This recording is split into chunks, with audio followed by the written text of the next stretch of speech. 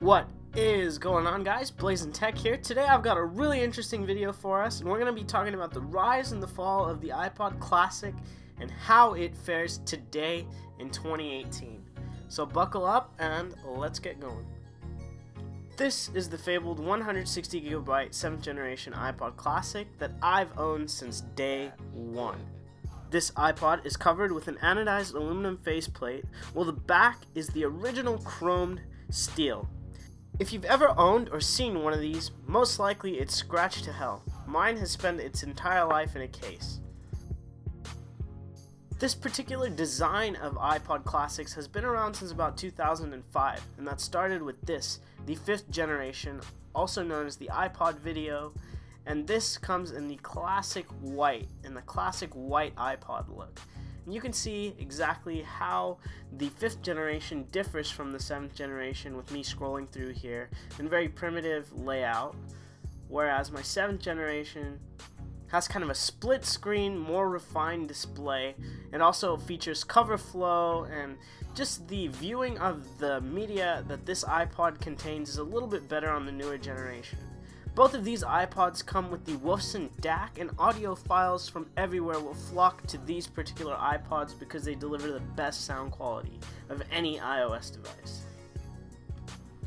In addition to music, this iPod will also play video at 320 by 240p on a 2.5-inch display that's LCD and LED backlit. Although it's not very fancy, it definitely gets the job done, and for back in the day, this was probably very revolutionary. Coupled with large capacity hard drives, the click wheels that all iPod Classics have are the trademark features that just really blew all competition out of the water. The white iPod was always a pioneer of Apple, and even by today's standards, this 2005 model still looks great. At this point in the video, you must be thinking, how did such an amazing device just vanish?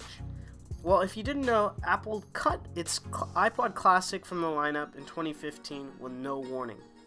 At this point in time, the iPod was still rather outdated, and most saw the death of the original iPod coming. In 2018, this is definitely an outdated device. You need a 30-pin dock connector to connect this to any computer or to charge it, and the only way to play any sort of music is through the headphone jack or the 30-pin dock connector.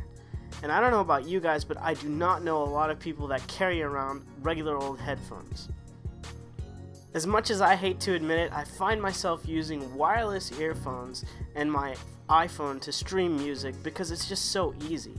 And today a lot of people consume media through Spotify, so the need to carry your whole music library with you is not something that a lot of people are thinking about. Although this is all true, there are still many techies out there that see a need for an iPod Classic in their arsenal, and after all these years, and I've owned this since 2012, I still can't get myself to sell my original iPod Classic. The fact that you can carry your entire music library in one spot is amazing and should not be overlooked. There's something special to me about having your iTunes library full of music that you've discovered and that you've found, whether that be through CDs, LPs, or even through MP3s. I can't tell you how many times I've opened my iPod and rediscovered artists that I had completely forgot about in my vast music library. It is true that you can add your music from iTunes to any other iOS device, but I find that when I go to listen to music on my iPhone, it always just turns into background music as I spend countless hours scrolling through social media, website, or other applications. It's so satisfying to just throw on a good pair of over-the-ear headphones and just get lost in my own personal music library and enjoy charts that I've spent time collecting. There's just no better way, in my opinion, to enjoy my music, and really, it sounds funny, but just to become one with my iPod and my music. So no matter what, the iPod Classic is going to go down as one of the greatest Apple products ever produced. It's going to always have memories with me, and it is probably always going to have memories with a lot of you guys too. The Achilles heel, in my opinion, is the fact that there's no Bluetooth support for this iPod, and in 2018 that would truly make this still a usable device.